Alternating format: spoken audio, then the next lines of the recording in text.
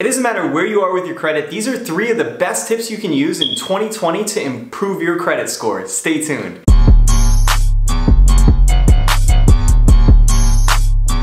Alright, so my name is Austin Harley, as I'm sure you just saw from the intro. Yes, I am another dude standing in front of a whiteboard teaching you how to increase your credit.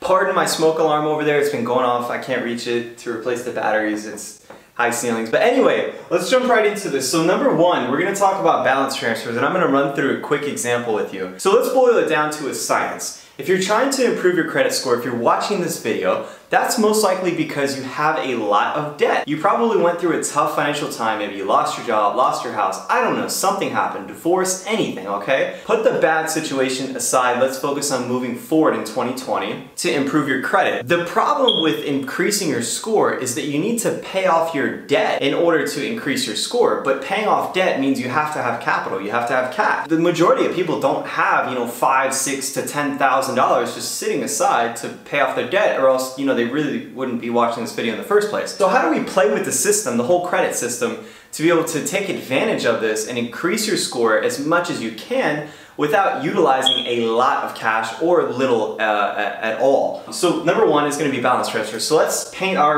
gentleman Joe over here. So Joe, right here, give him a little smile face, has $10,000 in credit card debt. He has 3 different cards, and 2 of those cards are maxed out with that $10,000 in credit card debt. Now with that credit card debt, you know that there's going to be an annual percentage rate. It's probably going to be through the roof, like almost 25% most likely. And this gentleman has a credit score of, let's just say, 650. Okay, so how does he shoot his score over 700? Well, the easiest way of doing this, that I'm looking at it, if he has 3 separate cards, is to take a portion of the balance of either one or both of the cards that have a balance, B for balance right there, and transfer it to the one that has a lower balance or no balance at all. Now you need to be careful when you do this because your utilization rate matters, and there's 2 different ways that it can be viewed. If you have a total availability on each card of, let's just say, 5,000, 5,000, and 5,000 to keep it simple,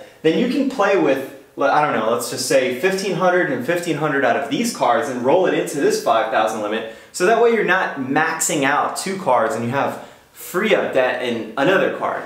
You're playing with the utilization rate to lower it overall. Now it can also be viewed from the perspective of this guy has $10,000 out of $15,000 in debt. But what you're doing when you have your cards maxed out and it's reporting out every single month when you're making your payments to the credit bureaus as maxed out, you're making it look bad. So, the whole saying of like, don't max out your cards, keep it under 30%, it's not necessarily hardcore, like you have to do that. The whole point of them saying that saying, is so that you don't have it reported out over 30%. So it's okay if you go up to, 50% or more if you have a really big purchase, as long as you wait till it reflects and pay that off immediately before the statement cuts. When the statement cuts, it gets reported out to the credit bureau. This is a quick example of how Joe can increase his credit score to very close to a 700 by just freeing up and playing around with some money. Now I know what you're thinking, there is a balance transfer fee, but we're focusing on improving your credit. And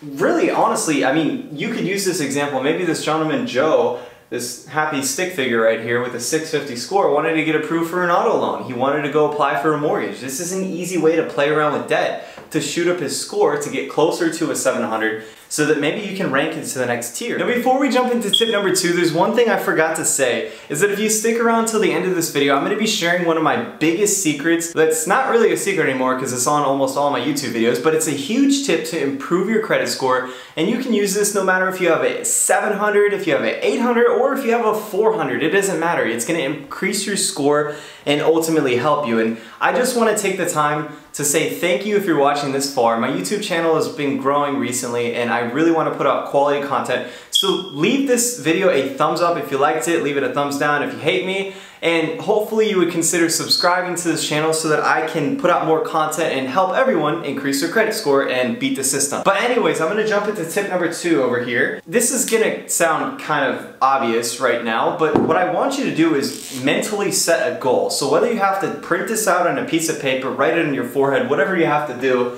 Number 2 is I want you to stop right there, applying for credit. I don't want you to apply for credit anymore, okay? Now, you're probably gonna hate me. Maybe you have some financial goals of buying a house, of doing this, of doing that. Maybe you want a new car, but just stop. You don't need anything right now. The goal of watching this video is to improve your score, okay? And I'm gonna walk you through how you can get through those financial goals without really applying for everything out there. I know it can be tempting, especially when you don't have good credit and you're just sitting around watching YouTube videos or going online, Googling how to improve your credit, and then that little ad pops up from American Express and it just keeps following you around and it's like, apply now, you pre-qualified.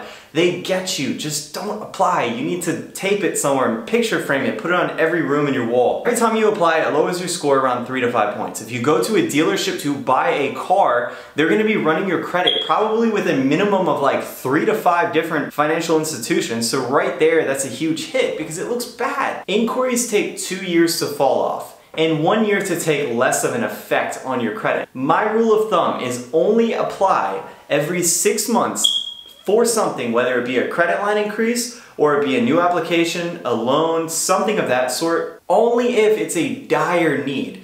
So what I want you to do is I want you to take out a piece of paper and I want you to write down all your credit, your credit lines, things that you can access, not your loans, not your installment plan. I want you to write down your assets, stuff that you can access, okay? And I want you to take a look at all that. I want you to calculate all the debt that you have and I want to calculate all the available credit. And I want you to make a goal for 2020 to get that below 30%. And on top of that, I want you to write the top of the paper, stop applying for credit. I don't want you to apply for anything. Now, if you're gonna say, Austin, I wanna get a new car this year, that's fantastic. Use that, but only apply in July or June when it's the 6th month of the year. I don't want you to make more than 1 inquiry this year, okay? That's gonna significantly skyrocket up your score. For example, on my credit score, I apply for cars left and right because I switch cars pretty often. What I'm actually gonna do is I'm gonna go straight to the bank like you should do, the bank that I know I'm gonna get approved for the loan.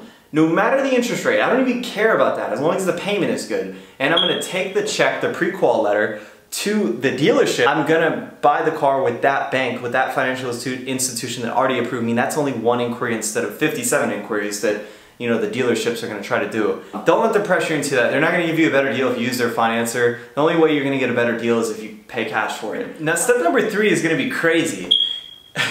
So what I want you to do, just like I said in step number 2, is I want you to list out all your credit cards. Whether it's on a piece of paper, pause this video, do whatever you gotta do right now, just list it out really quick. I want you to list who it's from, Bank of America, Capital One, American Express, whoever it is. I want you to write down the balance right now, and I want you to write down the total line of credit. And I want you to separate the ones that have balances from the ones that don't have balances, okay? For example, I have like 4 or 5 credit cards, and there's a Discover or Barclays card I think I applied for a little while back that I never used. So one goal that I committed myself to in 2020 that I want you to do too is I wanted to use that card. Now, why would Austin tell you to use that card? It makes no sense. If you want to improve your credit, you probably shouldn't be racking up balances. But no, hear me out for this one. Let's just say, let's use Joe over here.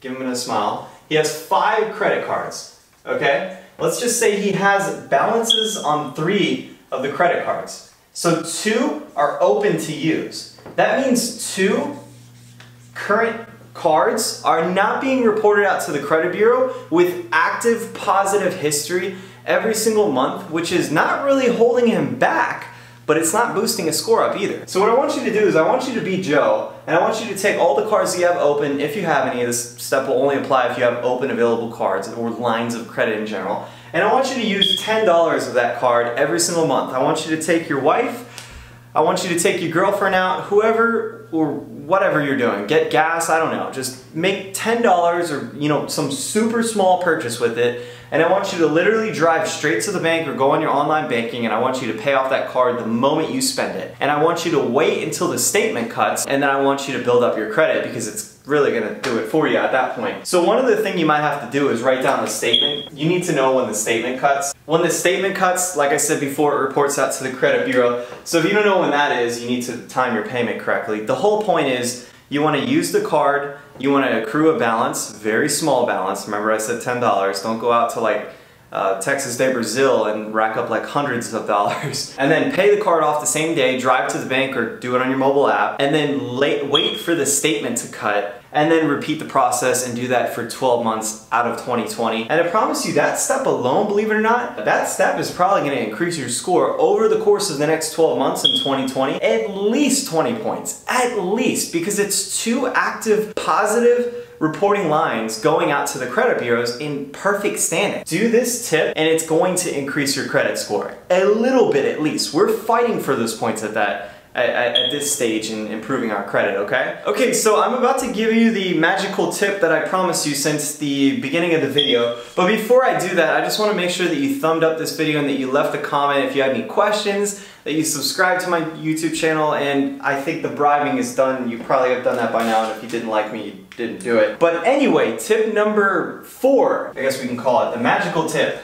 Put a star next to it. And I made another video, I'm gonna link it somewhere up here, but this is a huge tip, and I don't think I can say this enough honestly, is to get a secured loan. What I want you to do is go into your local credit union. The one that around Northern Virginia in the DC metro area where I live is Northwest Federal Credit Union. Okay, they have a great program. Figure out a way to get into those credit unions because you want to keep them to build up your credit. It's all part of the system on my channel that I preach. So the secured loan concept, very simply laid out. You want to get a secured loan for $1,000. That means you have to have $1,000 in cash. That's the only catch to it. Other than that, you're not really paying anything else. And I want you to get it for 1 year. Okay? Now here's the positive part of that $1,000 catch that I just told you about. When you put down $1,000 as collateral, you get instant access to the $1,000 that you put. So you're gonna give Northwest Federal Credit Union, or whatever bank in your area there is, or credit union preferably, that $1,000, they're gonna give it to you right back in a shape of a loan. Basically what you're doing is you just want them to report it out to the credit bureaus, because secured loans or loans, mortgages, anything of that sort are reported out different and viewed and judged differently than lines of credit, HELOCs, credit cards, any of that stuff. And on top of that, this is a 1-year plan. So by the end of 2020, after you pay that loan off, you're gonna have a fully paid out loan positively reported out over the course of that 12 months on your credit report, which nobody has. This is paid off in full by you, and it's a loan. So that means you have,